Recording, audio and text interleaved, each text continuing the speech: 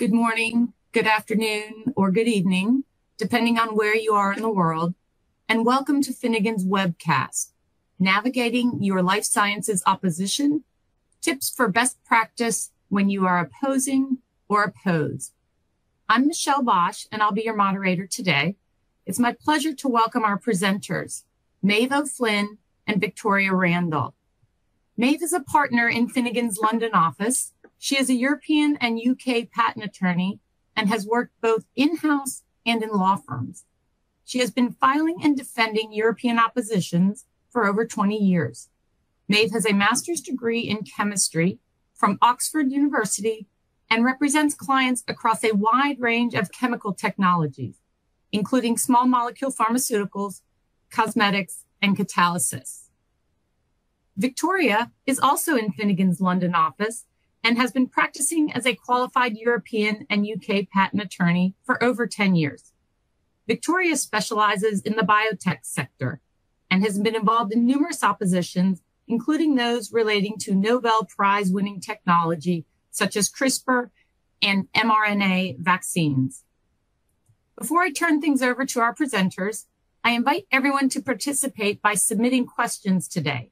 This is intended to be an interactive webinar. Just click on the Q&A button at the bottom of the webcast interface and type your question into the Q&A window. Then click Submit. The questions will be answered today during the question and answer session, which will take place at the conclusion of the presentation. If you are experiencing any technical difficulties, please click on the webcast Help Guide button in the lower center of the webcast interface. And now, I'll turn it over to our presenters to begin our presentation, Navigating Your Life Sciences Opposition, Tips for Best Practice When You Are Opposing or Opposed. Welcome, Maeve and Victoria. The floor is yours. Thanks, Michelle. Welcome, everyone. As Michelle said, I'm Victoria. We're going to actually kick off with some remote audience participation right out of the gate. So we're going to begin with a poll. The question's on the screen. What percentage of granted European patents are opposed? And please use the poll function to cast your vote. And I can see whether you're voting or not, so please do go ahead and vote. Great, I can see the votes coming in. So our audience says, most of you seem to think between 6 and 20% of patents are opposed. Not many of you think more than 20%. It's pretty even between 6 and 20 and 2 and 5, and not many think less than 2%. Well, so the correct answer is between 2 and 5%.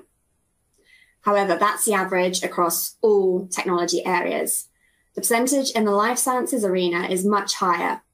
We don't have the exact stats on that, but I can give you a flavor of it by saying that of the 10 most opposed patents in 2022, 9 were life sciences and pharma related, and the only outlier was a patent relating to a wind turbine. And so the take-home message is that opposition is a key tool in the life sciences arena, and that for a proprietor, getting a granted patent may not be the end of the story. So that brings us to the agenda for what we're going to cover today in this webinar. As Michelle said, please do use the Q&A button to pose your questions. So we'll begin with an overview of the EPO opposition procedure. So the what, the when, the who, and of course, the how much will it cost. So what is an EPO opposition?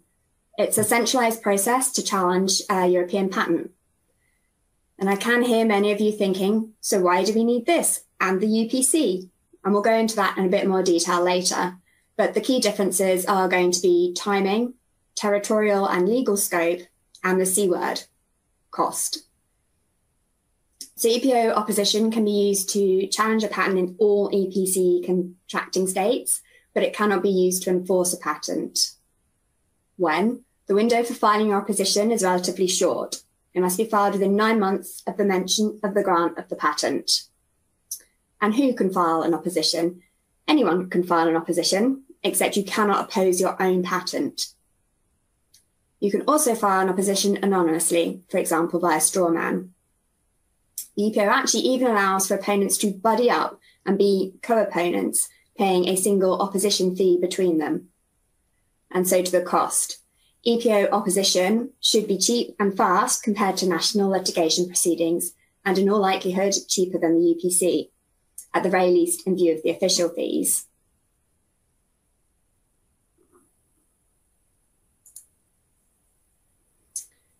So what are the grounds for opposition? There are three key grounds of opposition: either that the subject matter is not patentable, basically it's not an invention, or it's not an acceptable invention. So inventions that are not acceptable are considered to be exceptions to patentability. An example of this in the life sciences field would be a process that modifies a germline genetic identity of humans. And anyone following the CRISPR-related cases may have some experience of the difficulties on navigating this exception. Then there are the obvious grounds of lack of novelty and inventive step or insufficient disclosure. The final one on the list on the slide is an example of one key way in which EPO decisions may end up differing from other courts and jurisdictions, and this is the added matter provision. And the EPO has a very strict and often slightly bamboozling approach to added matter, but it essentially asks whether the invention can be directly and unambiguously derived from the application as originally filed. There are patent challenge contenders that cannot be raised during EPO opposition, and these include clarity, unity, and entitlement. So how do you file an opposition? You need to provide a notice of opposition, which sets out the key details of the patent, the proprietor, and the entity opposing. You must indicate the extent of the opposition, whether you're opposing the whole patent or just specific claims. This is then supported by the grounds, or your arguments, and the evidence, which is documents and data, etc. And of course, it will cost you a fee of €880. The slide provides an overview of the timeline for an opposition, and this is in first instance proceedings. And the key timings to note are: you must file the opposition within 9 months from the mention of the grant. The summons to oral proceedings will be issued at least 6 months before the date set for the oral proceedings. And the deadline for filing written submissions will be 2 months before the date set for the oral proceedings, the Rule 116 deadline. So as I said, this is representing first instance proceedings and the timeline that you'll see there. The decision of the opposition division can be appealed, and the timing for an appeal is a little bit harder to predict.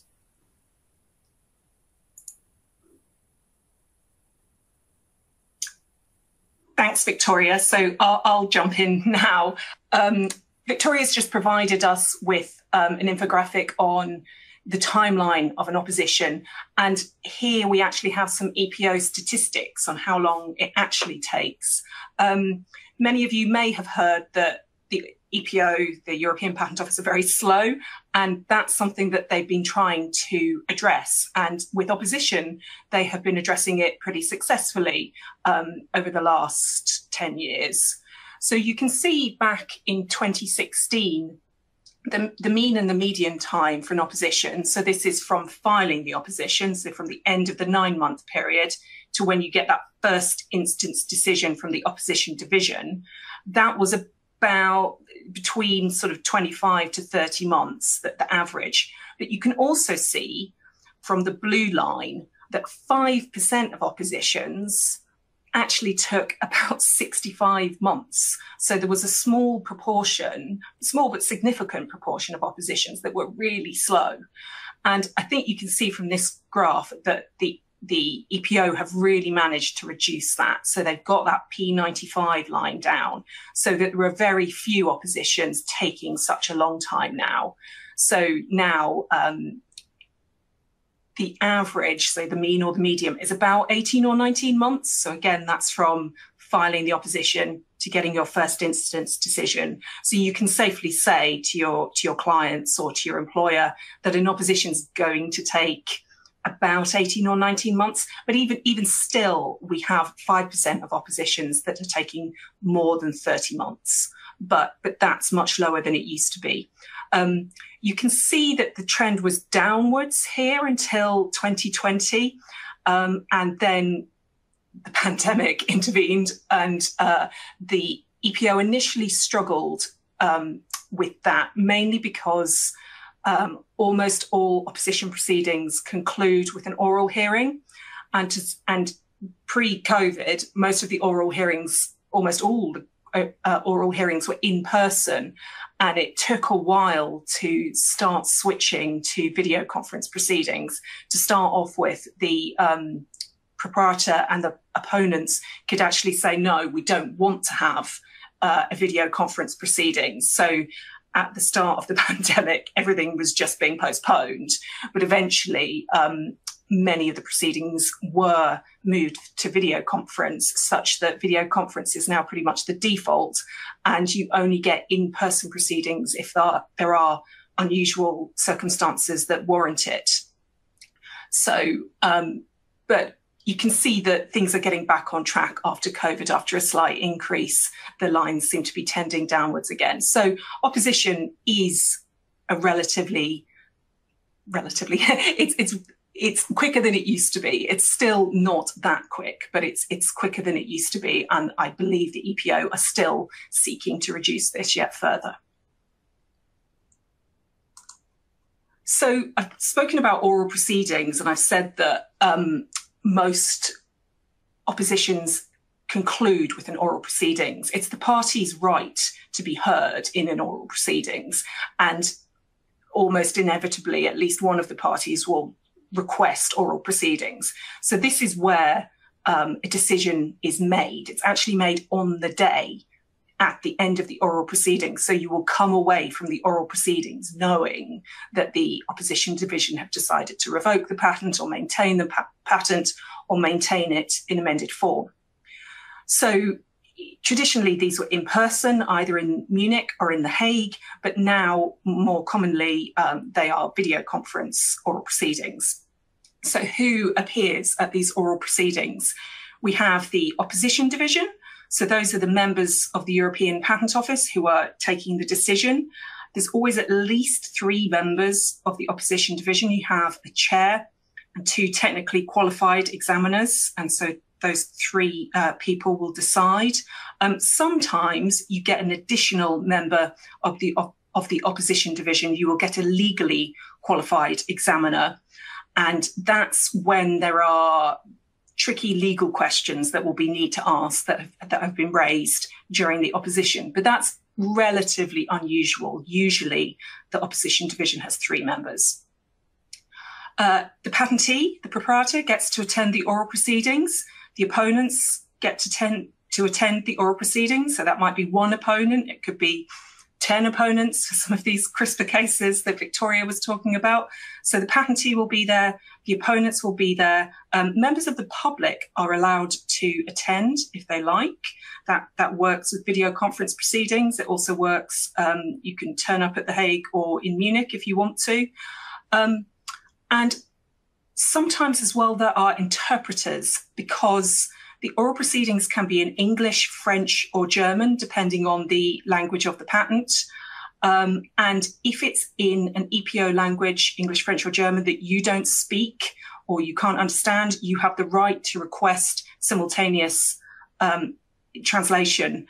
And it's amazing how good they are, to be honest. They are very, very good. And if you are in proceedings where the language isn't a language that you speak, you can still take a full role in the proceedings because you have the interpreters on hand, and they're really amazing. So what are the outcomes of an opposition? I think I said this before. There are essentially 3 outcomes. The opposition can be rejected, which means the patent is maintained as it was granted.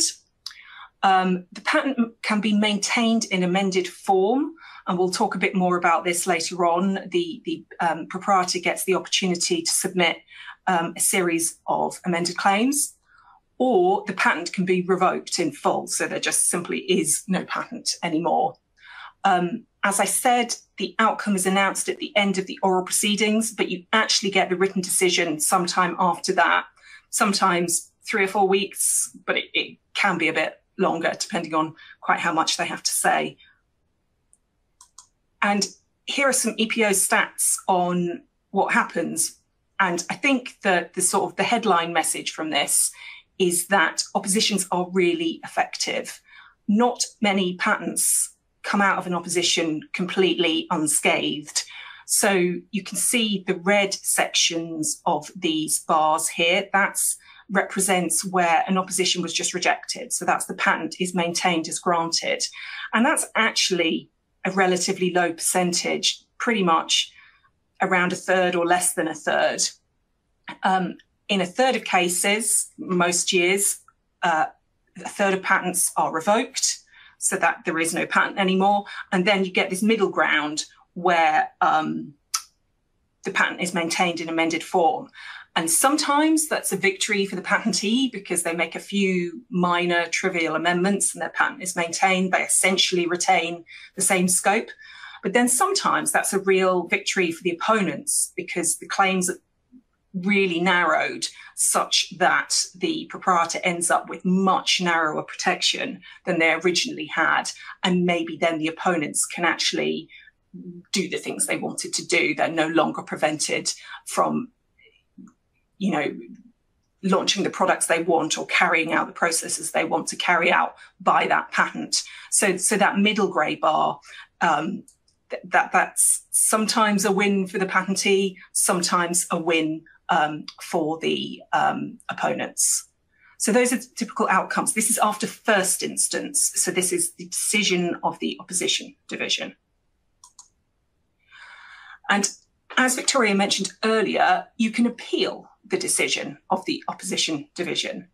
So who can appeal? And that's any party who is adversely affected by the decision. So if the patent is revoked, the patent proprietor can appeal.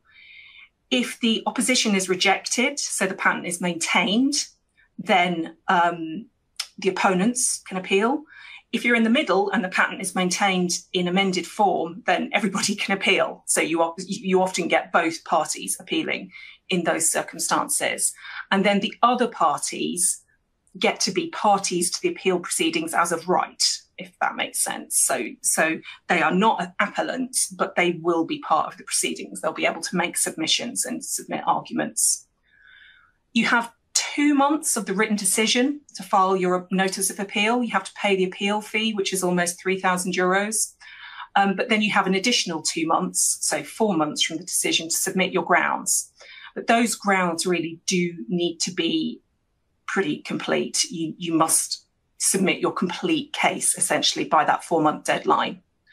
And I was quite interested to read the statistic that about 40% of opposition decisions are appealed. I think in the life sciences, it's higher than that. Certainly in my experience, I expect life sciences case opposition decisions are pretty much always appealed. So to me, that seems quite low, but that's clearly all oppositions. And I think it probably is slightly higher in the life sciences field. Some more stats. We've got lots of stats today.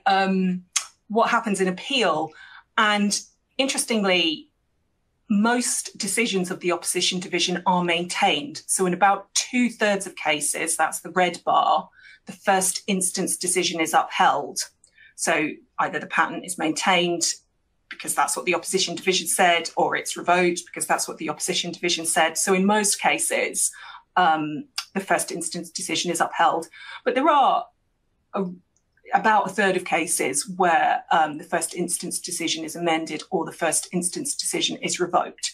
So appeal is worthwhile. It's not that it never works. It does often result in a different outcome.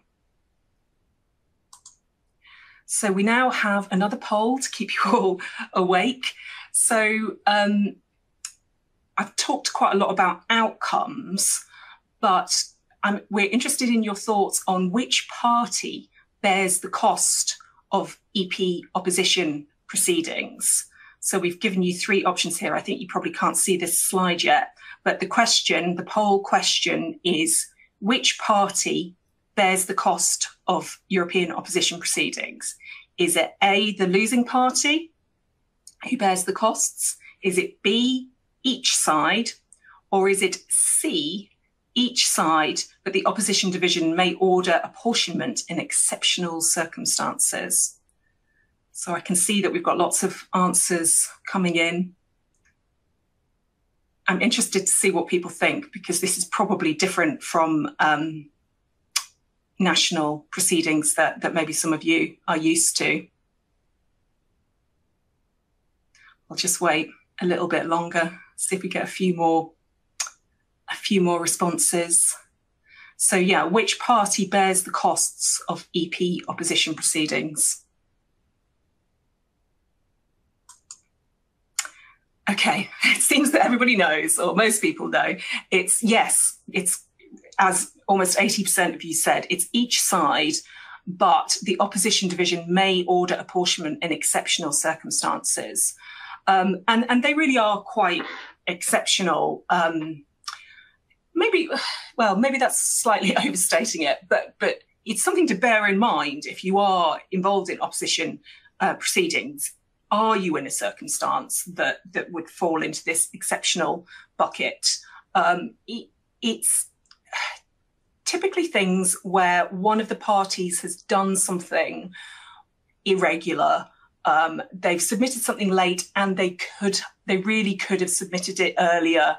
They've done something where they've hidden something. It's those sort of behaviours that fall into the exceptional circumstances bracket. So, you know, you're allowed to argue your case. You're allowed to present whatever arguments you want to. You're allowed to use the different EPO procedures, like making a request for oral proceedings. But if you're doing things in a kind of underhand way, a malicious way, I think is the phrase used in the guidelines, then you may fall into this exceptional circumstances bracket. So yeah, something to bear in mind. And with that, I think I'm passing back to Victoria. Yeah, thanks, Maeve. So next we'll move on to what you should think about when preparing your opposition and your defence. So this is thinking about the written procedure that comes before the oral hearing. So when preparing your opposition statement, the key message is to be as thorough as you can, as early as you can. Try to find arguments under all possible grounds, because you'll not be able to raise new grounds at a later stage. Make sure that you have considered the dependent claims when setting out the grounds, because it's likely that these will form the basis for the proprietor's later claim amendments and auxiliary claim requests.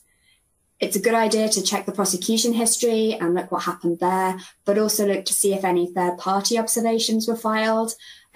You know, there might be some documents on file that were already going to assist you in generating your arguments for opposition. And it's also a good idea to look at related cases. So if there are parent cases or divisional cases or just related families, see if third-party observations were filed there or any oppositions were filed there. Make sure you have all arguments and documents and evidence on file as early as possible. It might be tempting to plan to spring a surprise later in proceedings, but there's only a chance that will work if you can explain how your line of reasoning has been consistent and supported from the very beginning. And although you may want to be very thorough, also be focused in how you present your arguments. Vague arguments starting from weak positions or multiple different documents may actually only dilute the impact of your opposition. We often get asked if we need any data, and we consider this again in a little bit more detail and where that can be a good thing and a bad thing. But wet data can be instrumental in demonstrating that the pattern lacks sufficient disclosure, or that the claims lack inventor step because they're not supported across the scope. But you need to start thinking about what data you might need as soon as you consider that an opposition might be necessary. It's never too late. It takes a long time to generate wet data. It takes a long time to find someone to do it. And, you know, you can find that you are almost too late into proceedings before you've even got that data. So if you think you might need it, really start with that early. And so then if you're defending, the key message is the same. Be as thorough as you can, as early as you can. Present a complete rebuttal to all of the grounds that have been raised by the opponents. Try to have a claim request that, it doesn't have to be your main claim request, but try to have a claim request that is as close to what is exemplified and supported, but that still covers your commercial interests. There is no limit to how many auxiliary requests that you file, but filing enough to sink a battleship will not win you over with the opposition division or the appeal board. Too many auxiliary requests and they will become frustrated. Rule 80 stipulates that amendments must be occasioned by a ground of opposition. And essentially this means you can't use your opposition proceedings to clean up your claims. So for example, to rectify clarity issues, there must have been a ground of opposition lead to that amendment. It doesn't actually have to have been invoked by the opponent, but there needs to be it needs to be responsive to a ground. If you think you will need expert evidence, again, start talking to candidates early.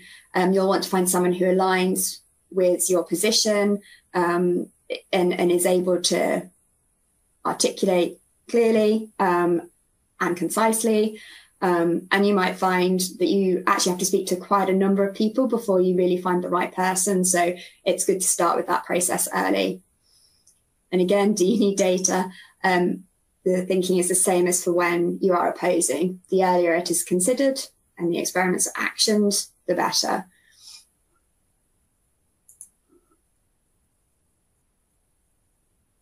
Ah, yes, and case law. That may be cited by you or against you, but try to have those key supporting cases referred to early in the proceedings with reasons of why they're relevant.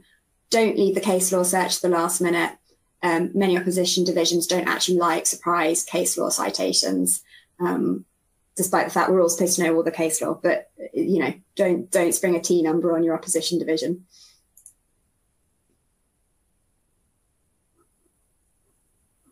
Oh, back a slide. So yeah, we'll move on to consider how the opposition procedure might play out and how you can navigate that and the tactics that are available and any practical considerations that we can offer here in the webinar. So as Maeve's already mentioned, opposition oral proceedings via video conference are now commonplace. And that's even the case when there's more than two parties.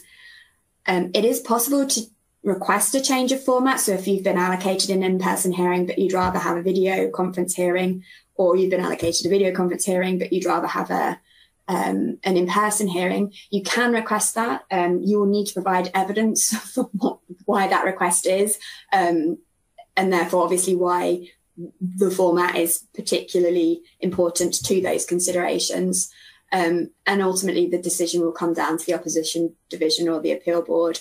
And some things that we've seen as being, or touted as being successful when you want an in-person hearing is that, you know, you want to show and tell something. So, you know, you want the OD or the appeal board to be able to see a particular product. That can be a reason for an in-person hearing. Other reasons might be if you have someone who's actually hard of hearing, it can be quite difficult to conduct video conference proceedings in those scenarios. So that can also be a reason. But ultimately, it will be up to the opposition division or the appeal board essentially to decide whether you get change of format. We're finding that first instance proceedings are more often than not video conference now, but appeal proceedings are a bit more likely to be in person, especially if you've got a multi-parties situation. And in appeal, you're actually more likely to get a request for a change of format accepted just because of the gravitas of the proceedings. Mixed mode is possible, but that's not a request of the members of the public. And we'll come back to attendance of members of the public in a minute.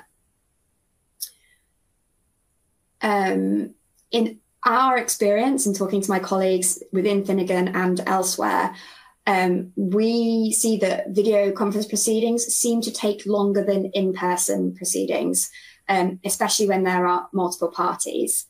And so we've also observed that the video conference proceedings run to the end of the allocated time without a conclusion, whereas this appears to happen less often with in-person hearings.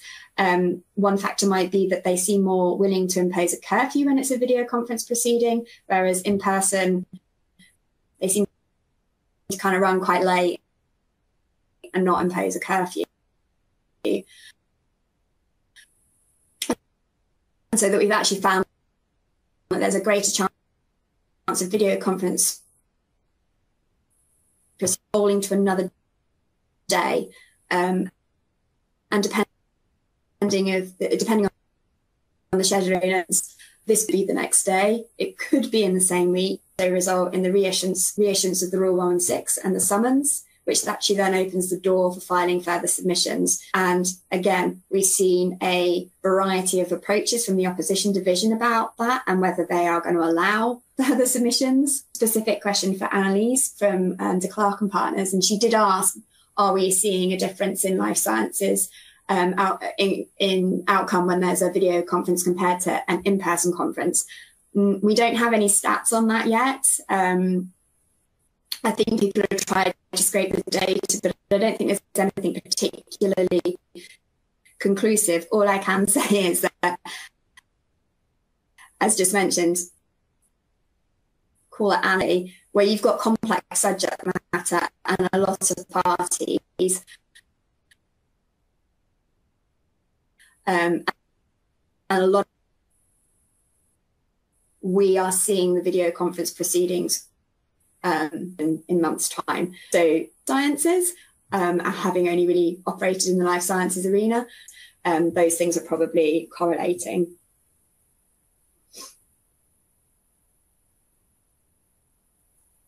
Maeve talked to us quite a lot already about the interpreters, but just to go back and bring out a few other points. So she said, if you want to speak in an official language other than the proceedings, you do need to request that at least a month in advance, or you can make your own arrangements. You're not actually allowed to speak in one language and hear in another. And that the interpreters will be present and they'll provide that simultaneous translation for you. And this is the same for video conference. They'll be included in the Zoom call, and it's really nifty to watch that happen, actually. And so where there are actually lots of rules at the surrounding which languages can be used, actually almost anything goes, as long as everyone is willing to agree and arrangements for the relevant translations can be made.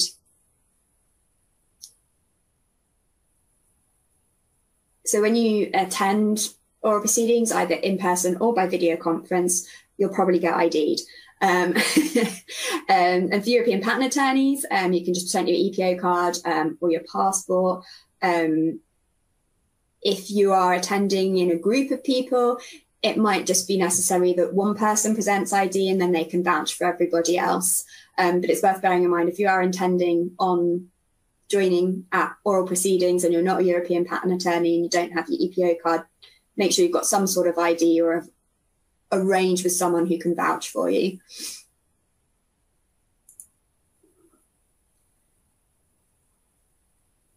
So the summons to oral proceedings sets the date of the hearing, and that date, the date for that hearing, the time between the summons and the hearing will be at least 6 months, at least. And that summons also sets the Rule 116 EPC deadline, and it sets the deadline for the final submissions, and those will be 2 months ahead of the hearing. And that communication is often, but not always, accompanied by the preliminary opinion of the opposition division. You may see that your hearings are scheduled back to back if they concern related patents, for example, divisionals. So if you've got a series of cases that are going into opposition and or appeal, and they're all kind of linked together and concerning similar subject matter, you may find that you are in the EPO for 2 weeks dealing with all of those in one go. One of the things we have seen is that if one of the parties to the proceedings files very late submissions, a month, maybe a couple of weeks before the hearing, but there's actually no way around the fact that they're incredibly relevant, you may actually see that the oral proceedings are delayed, rescheduled. If you're on the receiving end of those late filings, either as proprietor or opponent, you'll need to request that delay and set out exactly your reasons why you think there should be a delay, explaining why the late submissions require further consideration and why you need more time.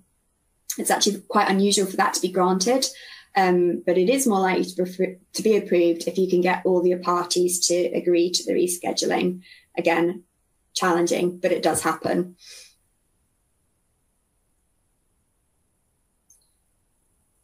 So it's usual for the opposition division to begin with add-in matter, and then that's likely to be followed by priority, then novelty, then inventor step, then sufficiency, then excluded subject matter. However, sometimes the opposition divisions start with what they see as the crux of the case. So, for example, inventive step. So you might have an expectation of the order of the hearing, but then you go into the hearing and the opposition division wants to start from a completely different place. And you yourself can actually make requests to the opposition division about the order in which the grounds are considered, and even the order in which the auxiliary requests are considered. So if you want to diverge from the existing numbering, but don't want to withdraw any requests, you can ask for certain auxiliary requests to be considered ahead of others. But it's entirely up to the opposition division or the appeal board as to the order in which matters are heard and auxiliary requests are considered. So you can ask, but it will be up to them as to how they decide to run the hearing. It's also quite possible that the opposition division will have diverged from their preliminary opinion. So, as I said, you might get that preliminary opinion with the summons, and it will set out how the opposition division views the case and their opinion of the matters that are in issue. And then when you arrive at the hearing, you may find that they've actually changed their minds, and that might not even be due to additional summons in the interim. You may even find that on the day they're persuaded to change their preliminary opinion. And, they will say, this is our divergence from our preliminary opinion. And that can be good or bad for a patentee, but it increases the chance that they'll be able to submit responsive claim requests on the day. There's not much that you can do about that as an opponent, except for ask for more time or a delay if you think that can be justified. In our experience, again, auxiliary claim requests are often filed and admitted on the day during the first instance hearing.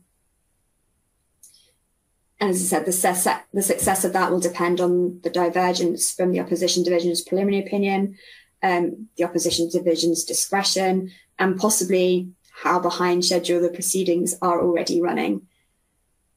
It's highly unlikely that any further documentary evidence will be accepted on the day.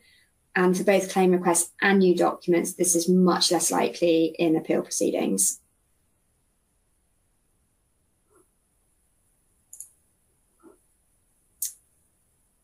So who can attend and who can speak at oral proceedings? So it's possible to attend oral proceedings as a member of the public, either in person or via video conference. To attend by video conference, you must submit an email request to the EPO at least 3 days before the hearing, and the hearing day doesn't count. And so who can speak? Well, pretty much anyone within reason can speak at oral proceedings, but you should inform the EPO in advance, ideally when responding to the summons or as soon as possible thereafter. It's possible to request additional speakers on the day, such as an inventor, but these on-the-day requests can be refused by the opposition division or the appeal board.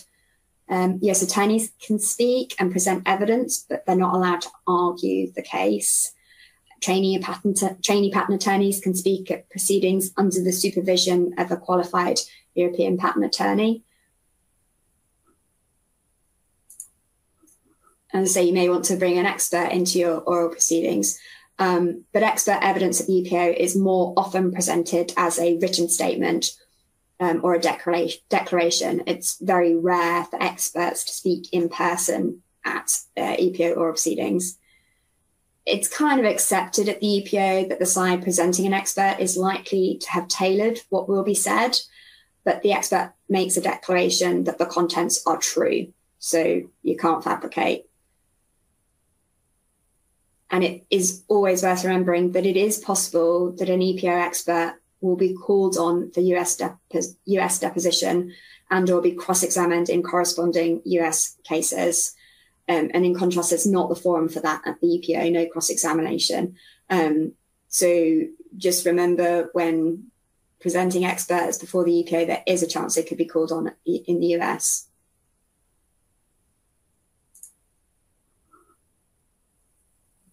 So in life sciences proceedings, additional experimental data is often generated and presented. So the opponent might present data perhaps to show that the patent examples do not work as disclosed, or that the results are more varied than reported in the patent or even in the prior art. And this is more common in opposition. Data that is not generated until the appeal stage is less likely to be accepted into the proceedings. You're expected to have got any experimental data that you might require to support your case into the first instance proceedings, and it will be a challenge to get it incorporated into appeal proceedings.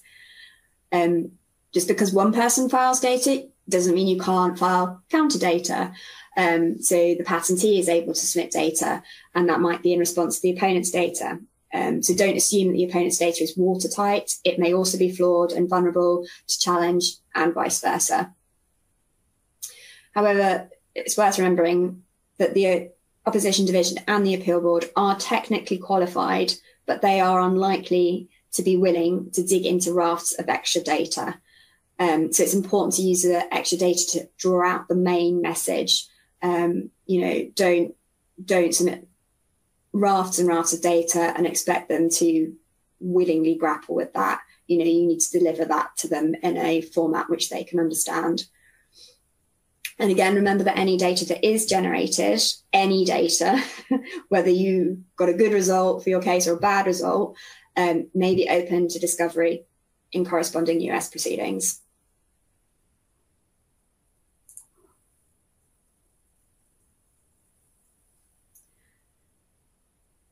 So what do you do if you're the patentee in multi-parties proceedings? I think we would all agree that defense is trickier than attack in this scenario. And with increasing frequency, we're seeing 10 or more opponents for patents covering commercially successful inventions. To defend a patent against multiple opponents, it's likely that you will need a large team and a big budget. It'll be necessary to defend against multiple different lines of attack from various opponents. And it may be a similar attack presented in kind of a different way, and you need to think about whether you need to address those attacks separately, or whether they can be sort of grouped into one. And sometimes the easiest way is just to deal with them individually. Sometimes it's better to group them. That will be a case-by-case matter. You need to think about all facets of the case as early as you can. So you'll need to do a good deal of preemptive thinking. If we go this way, what way will they go? What can we expect to see from the opponents? Have we seen everything that we expect to see? What would be their likely next step? You need to analyse the strengths and weaknesses of your case and prepare accordingly. Think about your auxiliary claim requests in detail. Try to have something to fall back on that will survive all possible attacks, is exemplified in the patent, and covers your commercial interests. And as we keep saying, you'll need to have all possible positions and arguments on file as soon as possible, ideally with your response to the notice of opposition. The further into proceedings you are, the harder it is to present new evidence and claim requests. And we're over to Maeve now. Thanks. Thanks, Victoria. So we're going to slightly change perspective now, and we're going to talk about global litigation strategy. So as a European attorney, when you're involved in an opposition, you essentially want to get a win for your client. If your client is an opponent, you want that patent revoked. If your client is the proprietor, you want the patent maintained either as granted or in a very similar form, as close to that granted form as you can get. So essentially, that is your concern. But that is not always your client's concern. So you arguably need to think more broadly. You need to consider the broader commercial context. You don't want to be in a situation where your win in Europe causes problems in other jurisdictions. So this is what we're going to talk about now. And I'm going to talk through two different scenarios where everything else that's happening may affect how or what you do in your European opposition. So the first scenario here is one that we have seen with life sciences clients, and I'll talk through it in some detail. So this is a scenario where you have both a European opposition and appeal, but you also have US proceedings. So here, in this particular scenario, we've got both US ANDA litigation and US IPR proceedings. And for those who aren't familiar with those acronyms, ANDA litigation is, ANDA stands for Abbreviated New Drug Application. So that is something that a generics company will file, and then the patent proprietor gets the opportunity to file a suit to stay the regulatory approval that that generics company is seeking. So this is litigation that occurs commonly in the US in relation to pharmaceutical patents. IPR proceedings are proceedings before the PTAB. So the PTAB is the Patent Trial and Appeal Board. And so those are proceedings essentially before the US Patent Office, but it's the branch of the US Patent Office that deals with these post-grant challenges. So IPR is inter partes review. This slide could also say PGR proceedings. PGR are post-grant review, and IPR and PGR proceedings are pretty similar, but the timing is slightly different. So the PGRs are filed in the 9-month period post-grant, whereas IPRs are filed at any point after that. And the majority of PTAB proceedings are these IPR proceedings.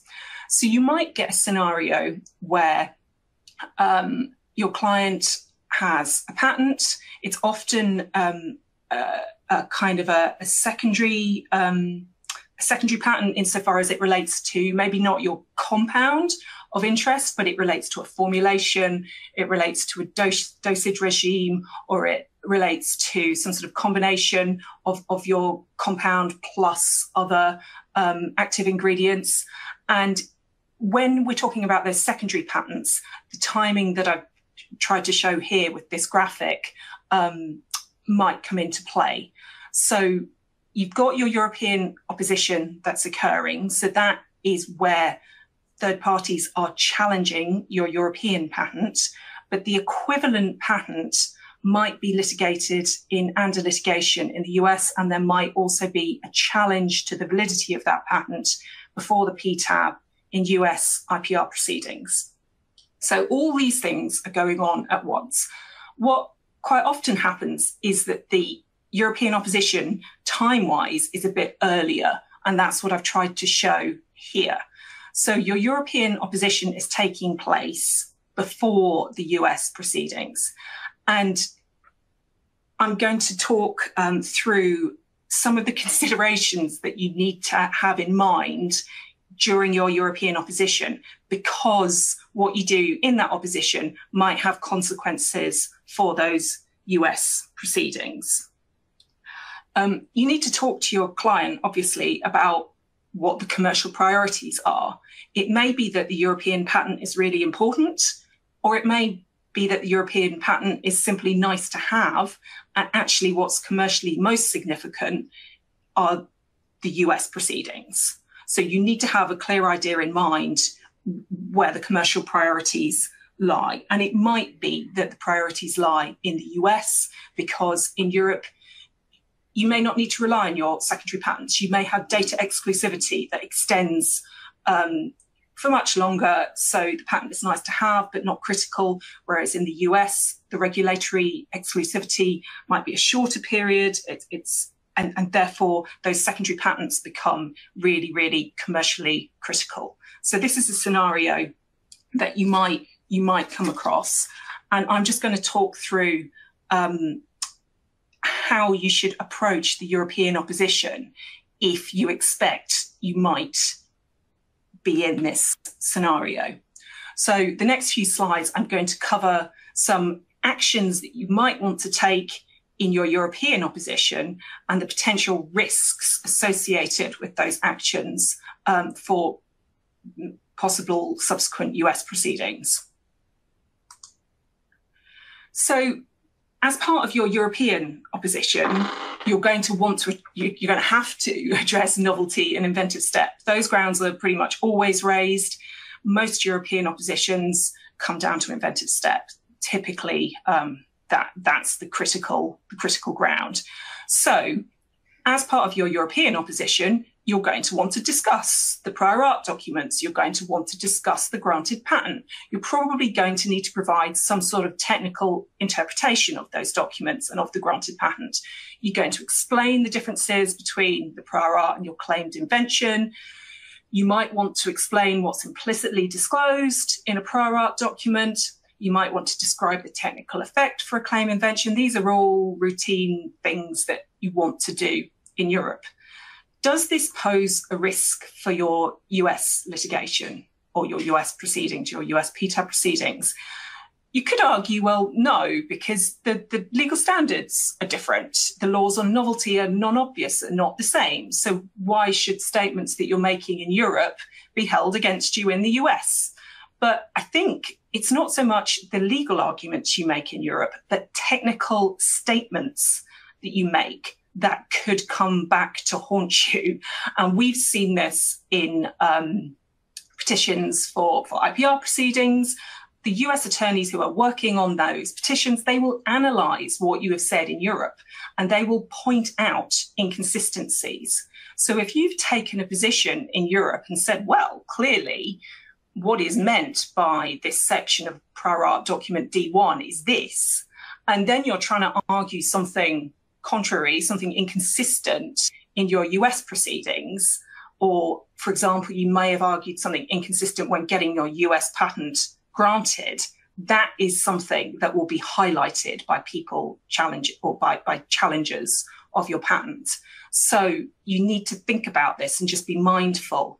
You need to consider those statements you're making in Europe and will those pose any risk for your US? Is there a risk that you're going to be taking contrary positions?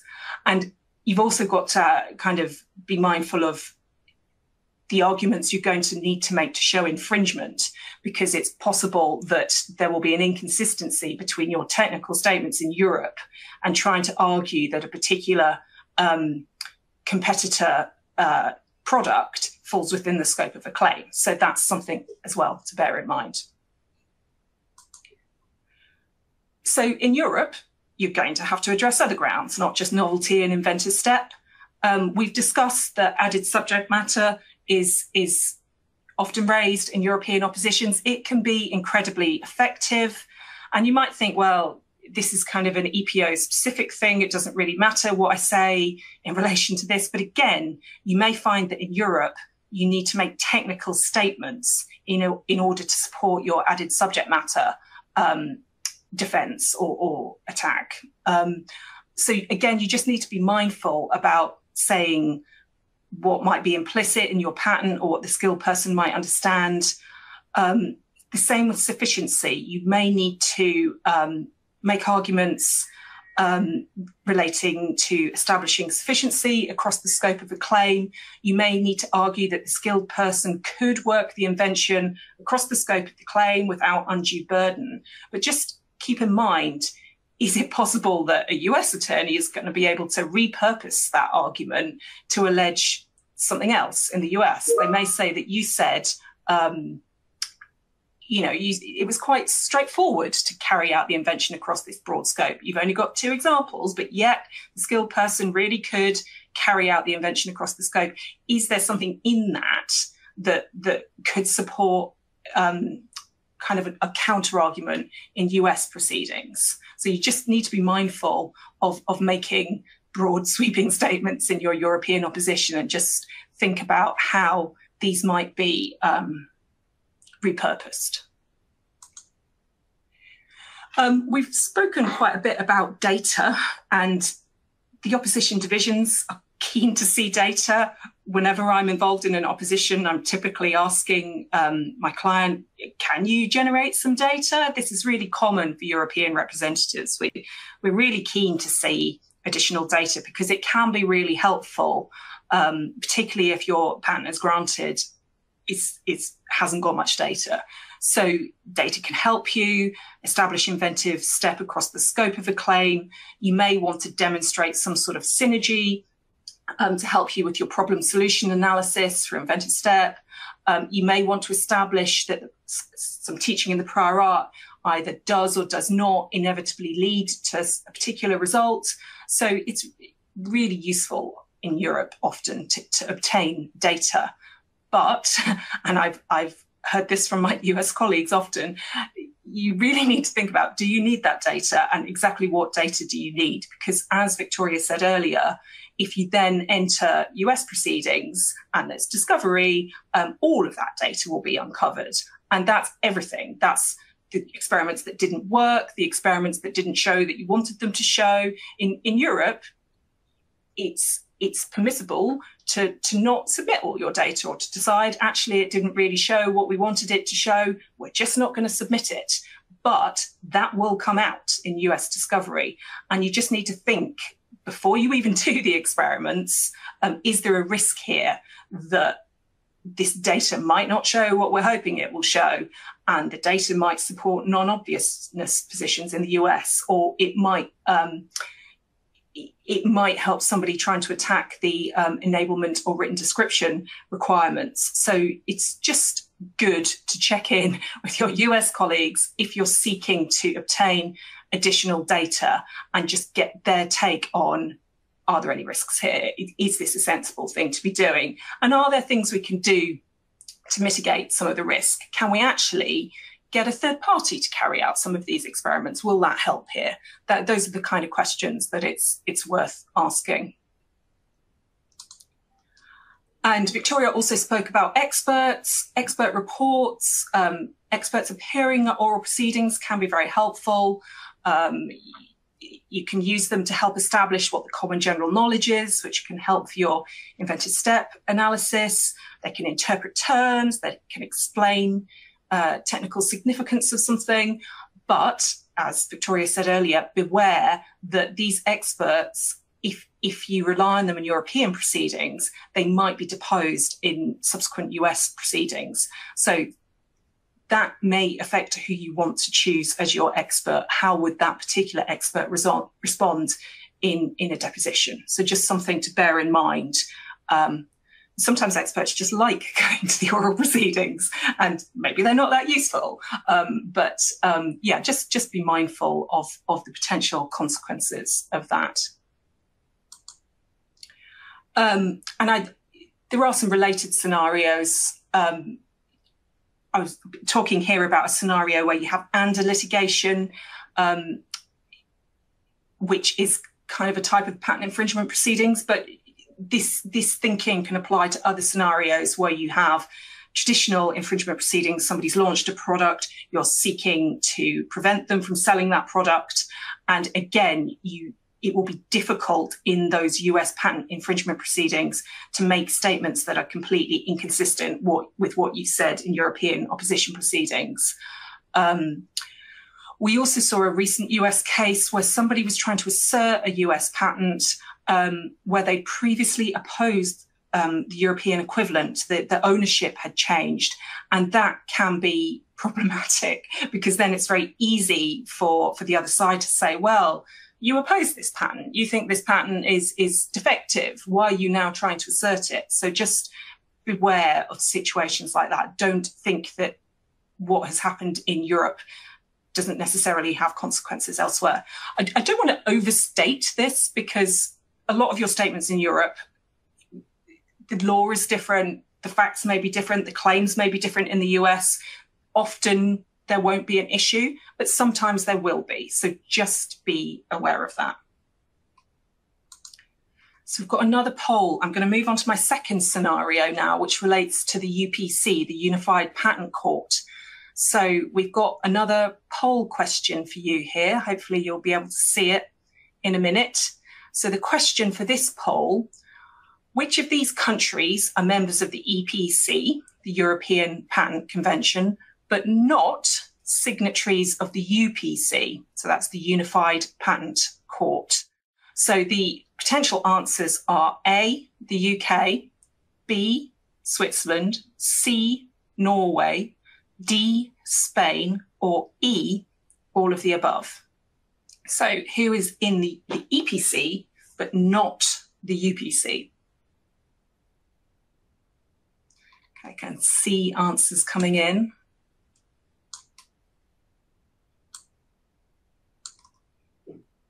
Okay, I'll just wait a little bit longer. We've got about 50%. And the UPC is very new. We've only had it for 6 months. So I wouldn't expect everybody to know this. Okay. We've got quite a lot of answers now. Let's see what everybody thinks.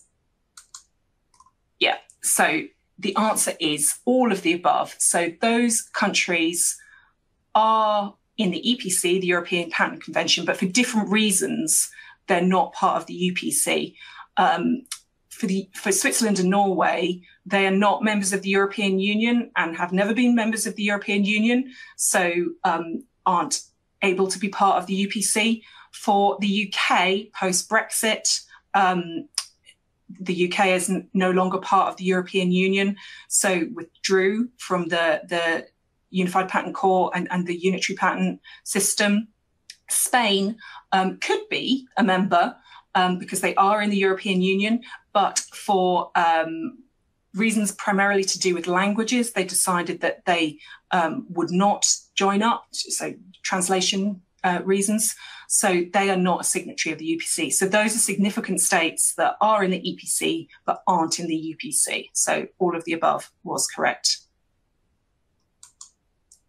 So I'm going to talk about a scenario where you've got co-pending European opposition and appeal proceedings and also UPC proceedings. And this is brand new. We haven't had this until this year because the Unified Patent Court only started on the 1st of June.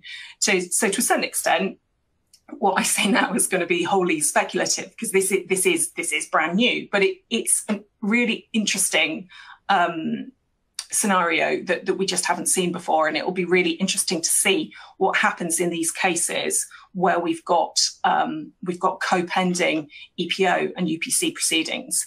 The scenario I've shown here, you can see that time-wise, I've got the European opposition and appeal starting at the same time as the UPC infringement and revocation actions. But the hope is that the UPC is going to be really speedy. And we know that opposition and appeal together can take quite a long time. So it's my expectation that in some cases we'll see a conclusion of the UPC proceedings before we see a conclusion of the EPO opposition and appeal proceedings. So that will be procedurally interesting. So there are 2 real examples where this is happening now, and we can follow these cases and see what happens.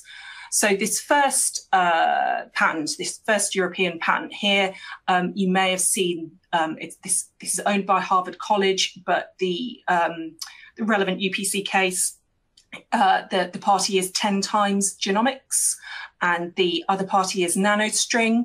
So this patent was granted on the 7th of June and they proceeded with the unitary patent. So for those that don't know, a unitary patent is a single patent right that covers the whole territory of the UPC, of all those countries that have signed up to it. And they used that unitary patent to launch an infringement action at the UPC, at the Unified Patent Court. And there has been a counterclaim for revocation. So they launched an infringement action against Nanostring. Now, Nanostring has filed an opposition at the EPO. So we have both the UPC counterclaim and the opposition at the EPO. And I think here, the counterclaim for revocation, that's almost certainly going to conclude before the opposition and appeal. The patent was granted on the 7th of June, and the opposition was filed really not that long after. We're used to oppositions being filed just before the end of that 9-month period. But here, it was filed just over a month after, which is really interesting. I haven't looked at this opposition statement, but I imagine they've used pretty much a lot of the information that they've also used in their counterclaim for revocation. So it will be really interesting to follow those two, the UPC action and the EPO opposition, and to see what extent they are similar or whether things play out differently. We also have this Amgen case. This is part of the there's a huge global litigation between Amgen and Sanofi. And this particular European patent was granted in May. It's not a unitary patent, but they validated nationally and they didn't opt it out of the UPC. So they are able to enforce that European bundle patent at the UPC. So there were both infringement proceedings and a revocation action, and then there is also a European opposition as well. So the UPC action was filed, I think, on the 1st of June, the first possible day, and the opposition was filed on the 10th of November 2023, so very recently. So it will be interesting to see what happens in these cases and others like it. There are some differences between UPC revocation actions and EPO oppositions. The timing is different because UPC revocation is available during the life of the patent, whereas opposition must be filed in that 9-month window. In my head, the UPC revocation actions were all going to take place later, but actually these two cases I've just shown you, the UPC revocation action is going to take place earlier because the 9-month window hasn't even closed yet. So it will be, it's interesting that how the timing will play out in those scenarios. As we found out with our poll question, not all EPC states are UPC states. So if you have a successful UPC revocation action and your EPO opposition is ongoing, that will probably still continue because the UPC revocation action, that's not going to apply to Switzerland, it's not going to apply to Spain, it's not going to apply to the UK. So these are big markets, and I would expect that the opposition will continue to find out what's going to happen to the patent in those non-UPC territories. The grounds are very similar.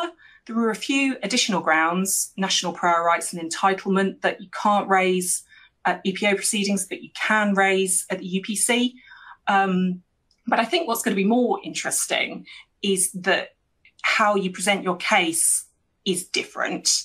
And my speculation is that where you need some fact-based evidence, that may be more persuasive at the UPC. At the EPO, if you're trying to argue, for example, that something was known because of a commercial sale at the relevant time, that can be quite difficult in EPO opposition proceedings. Just procedurally, it's difficult. It's difficult to get the right evidence on file, and the standard of proof is very high, whereas it may be that that is more straightforward at the UPC, where you can get witnesses in, you can have cross-examination, that kind of thing. So, and it will be interesting to see to what extent evidence presented at the UPC is then accepted in EPO opposition proceedings. It's a whole new world. We just don't know.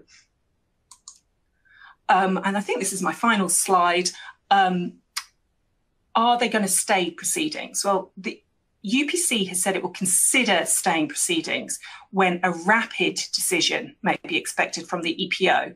So I don't think this will come into play that often because it's rare that a rapid decision is expected from the EPO. But you could imagine if Board of Appeal oral hearing was scheduled 2 weeks hence, or a month hence, or something like that, it may be that the UPC would stay its proceedings. The UPC may request acceleration of EPO opposition proceedings, and the EPO have just very recently said in their official journal what they will do in order to try and speed up proceedings, EPO proceedings, where there's parallel UPC proceedings. But practically how much difference that's going to make, I don't know. To a certain extent, the timing of the opposition is the timing of the opposition. It may be that oral hearings are scheduled a bit earlier if you're in this scenario, but it's not going to make a huge difference, I don't think. So that's it, really. I think I've passed back to Michelle now. Thank you, Maeve, and thank you, Victoria. That was an excellent and informative presentation. Before we begin the question and answer portion of our event, it would be greatly appreciated if everyone in the audience would please take a moment to complete our brief evaluation survey. As we strive to provide programs of value and continually improve our programs, we would appreciate your input, which will guide us in planning future programs. So it's now time to move to the questions from the audience. As a reminder, to participate in the Q&A, just click on the Q&A button and type your question into the Q&A window and then click submit. And I've been watching some of the questions come in, and I want to thank both Maeve and Victoria for incorporating answers to some of those questions already into the presentation. But I still do have a few questions here. And given how much you both know about these topics, I'll try to direct the question to one of you, but certainly we would like input from both of you on these questions. So let me start with a question regarding ultimate complications with respect to occurrences in opposition. The question is, even if not considered an admission of vulnerability, could auxiliary requests negatively impact claim interpretation by U.S. courts later on? Maeve? Yeah, that's a really interesting question. And I suppose I'm going to give the lawyer answer, which will be, it depends.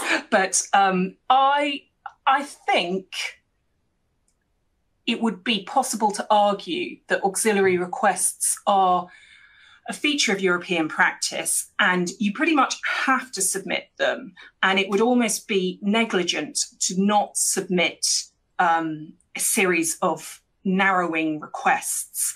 And just because you submit a really narrow auxiliary request in European opposition proceedings, I don't think that is an admission in any way that you don't think the broader requests are, you know, allowable and patentable. So I think it would be hard for somebody in US proceedings to argue, well, you know, look, their auxiliary request 10, it's really, really narrow. That means that they think that's the scope that they're entitled to. I wouldn't think that that would happen unless you had technical statements that could be relied upon to show that really you only thought that auxiliary request 10 was decent. If you had a series of auxiliary requests, they were all fully argued, and you had good, reasonable grounds for saying that the broader requests were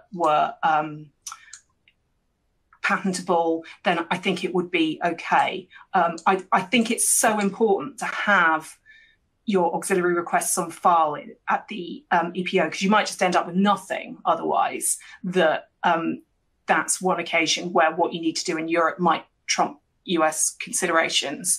But I'd be interested in Victoria's thoughts, whether she disagrees with me. No, I completely agree with you, Maeve. I think the mere filing of the auxiliary requests could not legitimately be used against you in any way. You know, it's, as Maeve said, it's accepted practice to have fallback positions. Just because you filed an auxiliary request doesn't mean that you consider that is the only subject matter that is patentable.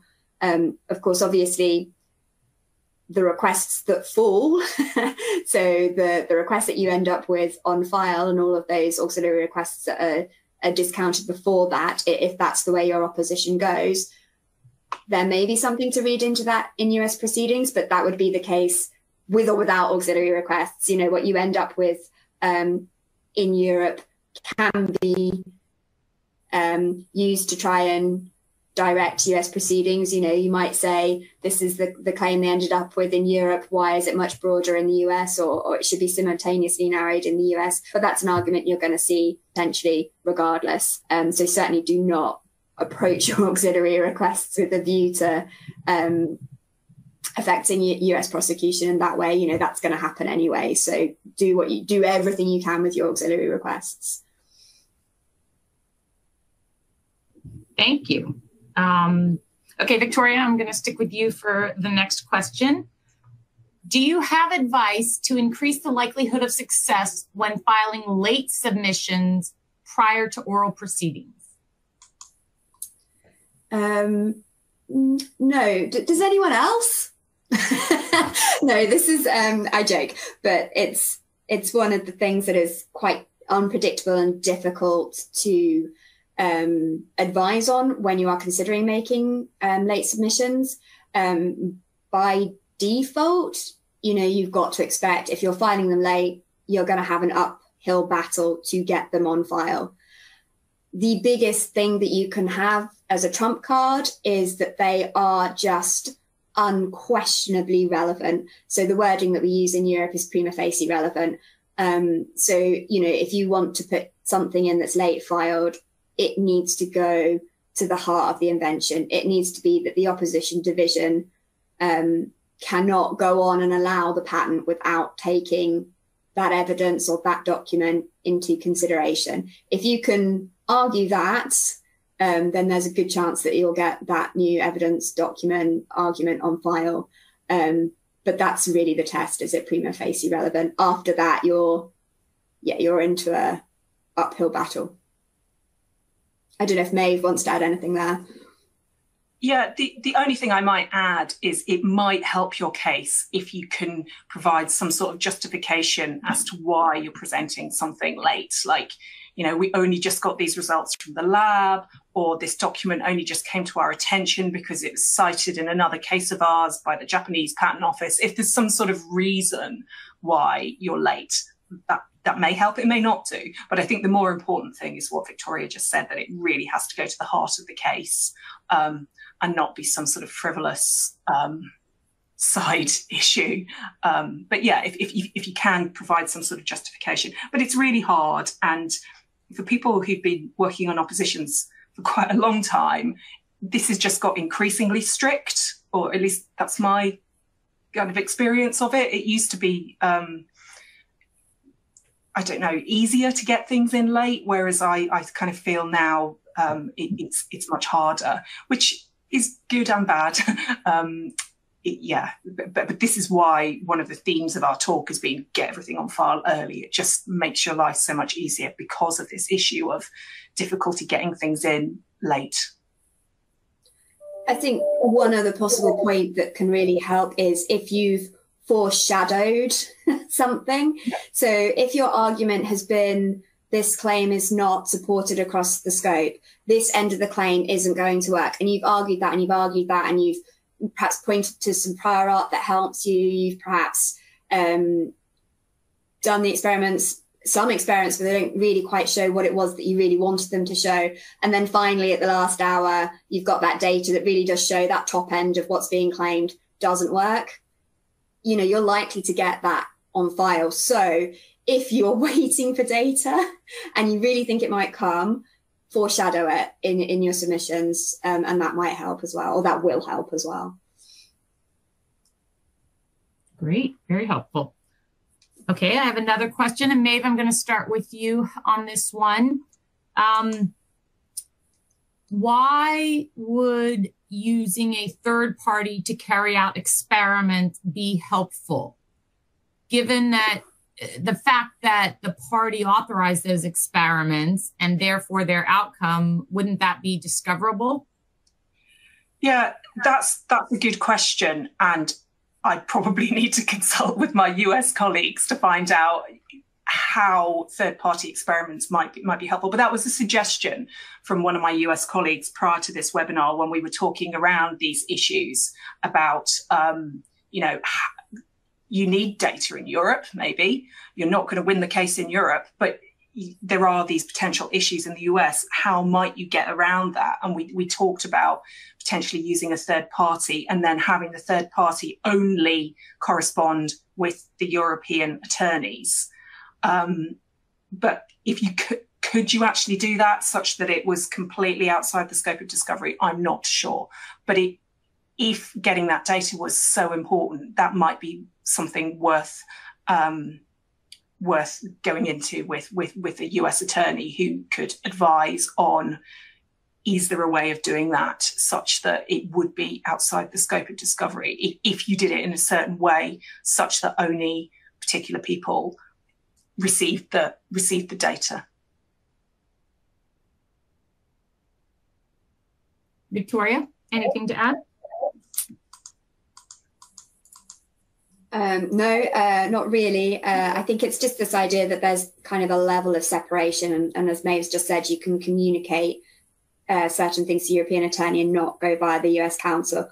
But again, this is a great reason why you have teams cross-jurisdictionally cooperating, because, you know, we would be able to ask you, Michelle, about discovery. So, yeah, it's a team effort. A very good answer. It always is. Okay, I have one more question. And Maeve, I'm going to flip back to you because I think you had spoken mostly about the UPC. If a unitary patent is revoked by the UPC, how does this impact on non-unitary patent validated states, if at all? Yeah, that's a good question. From a legal perspective, a strict legal perspective, there is no impact. The patent survives because the UPC revocation only extends to the territories of the UPC. So the patent still exists in those non-UPC states, so in the UK and Switzerland. But if it's been revoked for a clear lack of novelty, then your patent in those other jurisdictions, well, it still exists, but is it valid any longer? And it'll be interesting to see how this plays out. But I would say that a UPC revocation decision is going to be very persuasive in other jurisdictions. So, you know, it's possible that a UK court might say that a patent that's been revoked by the UPC is still valid, but that's going to be an uphill struggle unless the facts are different and unless different amendments are allowed in. It could play out differently, but I would generally expect that other national courts, so non-UP states, would follow the decision of the UPC. The UPC, they're going to be good. You know, they know what they're talking about. They've got great judges. We're hoping that they're going to make sensible decisions. So you would expect other courts to follow those decisions, but they don't have to. And if the fact pattern were different, if the experts were different, if potentially different amendments were submitted, different claim amendments were submitted, you could get a different result if the patent were challenged in those other jurisdictions. But the patents stand until they're challenged, until there is a revocation action somewhere else. I don't know if Victoria has any additional thoughts on that. I mean, I need to say that I think this is going to be one of the most fascinating things going forward for at least the next probably 7 years, just looking at how these courts are going to sit side by side, and how the decisions are going to come out the same or differently. You know, the whole idea of the UPC is to essentially harmonise this and smooth this process out.